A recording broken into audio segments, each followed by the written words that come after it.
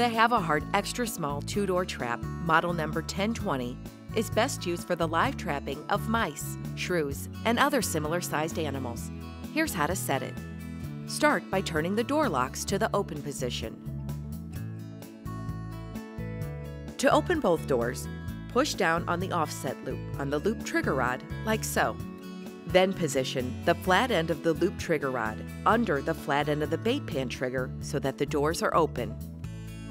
Finally, gently turn the door lock knobs over so that both door locks rest on the doors. Now your trap is set. To only set one door, push down on the offset trigger loop with the straight trigger rod disengaged. The door will open like this. Then position the flat end of the loop trigger rod under the flat end of the bait pan trigger so that the door is open. Finally, gently turn the door lock knob over so that both door locks rest on the doors.